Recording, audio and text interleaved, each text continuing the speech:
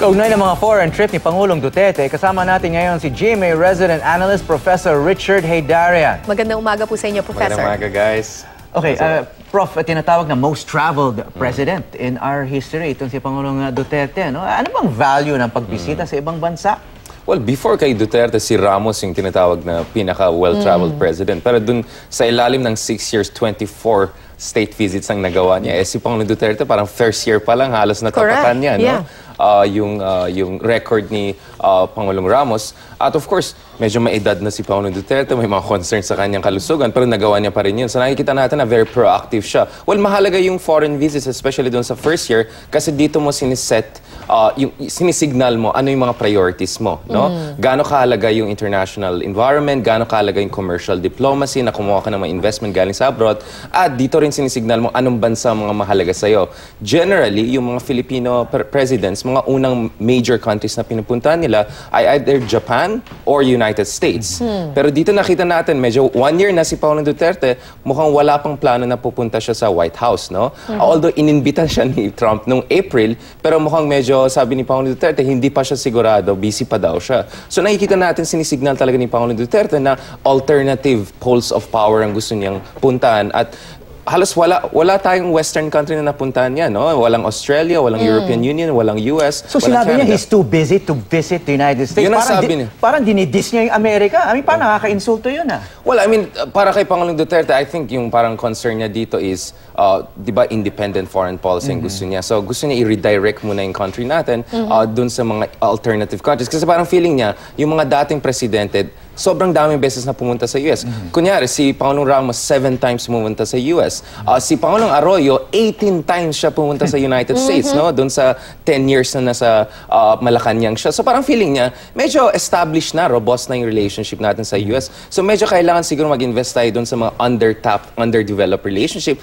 Katulad ng Russia, halos walang Filipino president in recent memory na pumunta sa Moscow, no? So parang para sa kanya, siguro yung first year, yun ang prioritization niya. Yung isa pang factor is, of course, yung US, nagkaroon lang ng presidente nung January lang, no? Correct, Late January. yeah. At of course, ang problema din sa loob ng US, marami rin nangyari, medyo controversial si Trump. At I think may concern din dito, siguro si Pangulong Duterte, inisip niya, pupunta ako sa US, negative din siguro yung media coverage sa akin, etc. Kasi New York Times, CNN, mga major media outlets, baka magkakaroon pa ng protesta. So para sa kanya, doon muna ako sa mga bansa na medyo more welcome ako at maraming untapped opportunities. So ang binisita niya, mostly ASEAN countries, Russia, and also China. Sa inyong analysis, sa tingin ninyo, alin dito sa mga bansang ito ang pinaka malaki ang naging benepisyo para sa Pilipinas? Well, pagdating sa added value, no, big three ang tinitignan ko. Japan, China, at saka Russia, no? Pag pinagsama mo yung tatlo na yan, yung pledged, no? Pledge, hindi pa final yan, lampas sa $40 billion ang na-pledge ng tatlong bansa na yan. Of course, yung Russia medyo maliit, mga $1 billion lang, pero yung Japan at China parang nagtapatan yung dalawa, no? Pledge in aid? Hindi lang aid. So, combination siya ng business-to-business deal. So, sa pagitan ng Ayala, SM, at saka yung counterparts nila, at saka official development assistance, at saka loans. And loans, yeah. So, yung official development assistance grant po yan. So, libre yan, charity yan. Japan, pinakamalaking source ng ODA sa atin. China, hindi masyado, pero tinataas nila ng konti. Yung business-to-business deals yung pinakamalaki. Pero yung China, Japan, lampas sa $10 billion yung na-pledge nila in terms of state-to-state loan, no?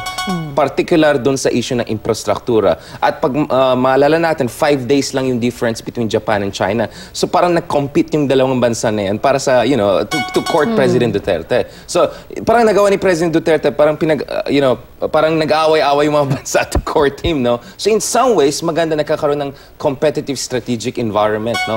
Para makamit yung, para ma-improve yung relations ng Philippines under Duterte at saka yung mga bansa na yan.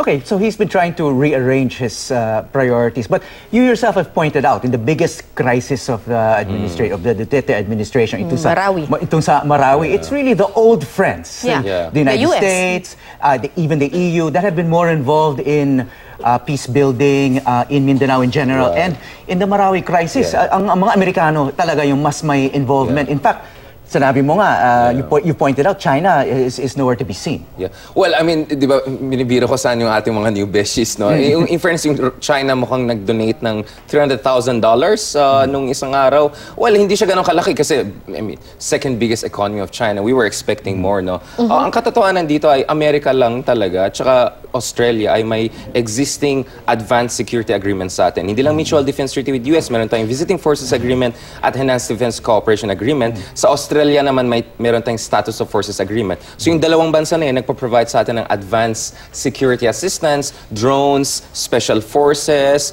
yung Australia nagbigay din sa atin ng surveillance aircraft. So maasahan natin sila kasi meron na tayong existing security legal arrangements. Wala pa tayo dyan sa China at Russia. No? So parang hindi na natin sila kailangan ligawan kasi meron ng existing na meron na agreements. tayo. So, and United States kasi meron na silang interoperability sa ating armed forces. No? Kilala na sila, may mutual trust. Pagdating naman sa Russia and China, wala pa masyadong mutual trust. Pero pwede nga sila tumulong sa atin pagdating sa intelligence. No? Lalo dun sa mga foreign fighters na Russian, Chechenian, or possibly even Uyghur fighters na galing sa China. Pero limitado talaga na bibigay so far yung mga new countries na kina-court natin. So nag-fall back, yung parang nag-fall back pa rin tayo dun sa traditional allies natin.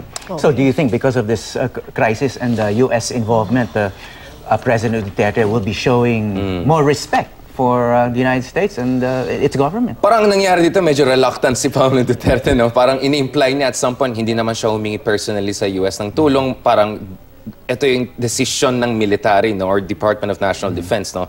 Well, medyo strange yun kasi commander-in-chief siya. So parang siguro ang nangyari dito is humingi ng tulong ng AFP kasi ang kalkulasyon nila hindi kaya ng AFP on its own kasi urban warfare to, komplikado to. Marami nagkaroon ng friendly fire, may concern sa civilian casualty at saka surgical strikes. So siguro kailangan ng tulong sa US kasi sila may high-grade intelligence, may drones, yung special forces ng US sanay sa urban warfare kasi sa Mosul, Aleppo, marami silang experience siya, no. So, siguro sabi ni Paolo Duterte, kung talagang kailangan natin ng US, no choice tayo dyan. Pero down the road, magiging challenging ito. Kasi habang pumapasok ang US, more and more tulong galing sa US, hingi din ang kapalit ng US. So sabihin ng US, tinutulungan namin kayo. Kailangan niya ng tulong. Delikado to, ISIS to. ISIS ang pinag-usapan. Siguro kailangan namin ng more basing access. Dapat more yung presence natin. So dito medyo magkakaroon ng problema kasi si Paolo Duterte gusto rin niya i-improve yung relations sa China. Kung maalala natin, marami siyang military exercises na cancel, no? Fiblex, Karat, yung Balikatan na relocate niya, hindi niya pinayagan na yung mga Amerikano na i-develop yung airbase natin sa Palawan. So in the coming months, magkakaroon ng medyo difficulties, no? And I think magkakaroon din ng pressure na yung dalawang bansa, Philippines and US, ipapatch up din nila yung kanilang diplomatic differences.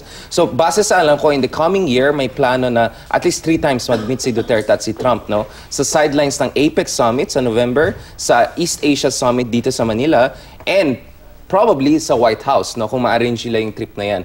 So, mukhang reset sa ating bilateral relationship with the US, in the offing na siya, no? Despite the fact that dun sa first year, parang na-snob lang natin lahat ng Western countries, especially the United States. So, unprecedented yun. Yung dalawang presidente in the past na hindi na-prioritize masyadong US, ay actually si Manuel Quezon and Japan, no? I think marami siyang pinuntahan ng Japan. And si Marcos.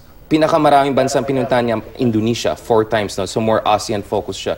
So in that sense, unique talaga si Pangulong Duterte since the time of Marcos. All right. And with that, maraming salamat po sa inyo, GMA Resident Analyst, Professor Richard Hidarian. Pleasure Thank you. po. Pleasure.